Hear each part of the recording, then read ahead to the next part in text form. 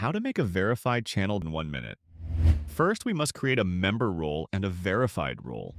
Then, create a channel called Verify, where the verification process will take place. Now, we can add the verifier bot to our server. Once added, go to your server's role settings and move the bot's role above other roles so it has the correct permissions. Next, go to the Verify channel and type the /command verification to create. Select Click to Pass as the Verify type. Enter a welcome message when someone joins the server and is verified. I use this for verification. Feel free to copy mine in the comments and make it your own. Set the welcome channel to number verify. Choose your member role for the unverified role. And select the verified role for verified members. For the emoji, I'll use the green check mark. Hit enter and the verification setup is complete. Let's test it out. I'll give myself the member role. And react to the bot's instructions.